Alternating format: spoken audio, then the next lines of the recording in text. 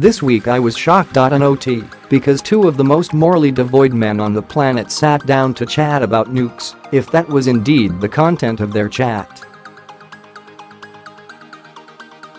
But because of the way the media responded to it.Illustration, Shakespeare Photo, like many people around the globe, I watched the meeting between Donald Trump and Kim Jong-un with bated breath, checking the updates online every 10 minutes, clambering for my headphones on the way home so I could listen to Radio National's take on it.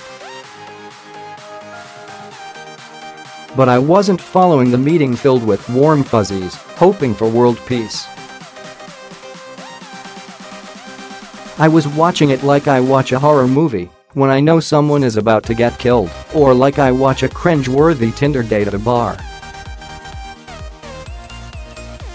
With a sense of dread and a sort of predictable acceptance that something bad will come from this. But when the deal of the century was done, when that flaccid paper was signed by those two little hands, the media had the opposite reaction to me. It erupted into a sort of optimism frenzy. It's unlike anything I can remember in recent times. Radio presenters had light and excitement in their voices. Newspapers and online media proclaimed a truly historic event. There was a genuine sense of hope in the air, not in the real air, because not many people in real life particularly care.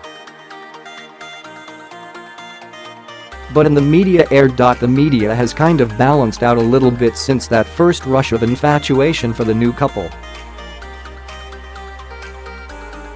But still, it has got me thinking, did the media's rose-colored glasses encourage us, the public, to gloss over what is really going on here?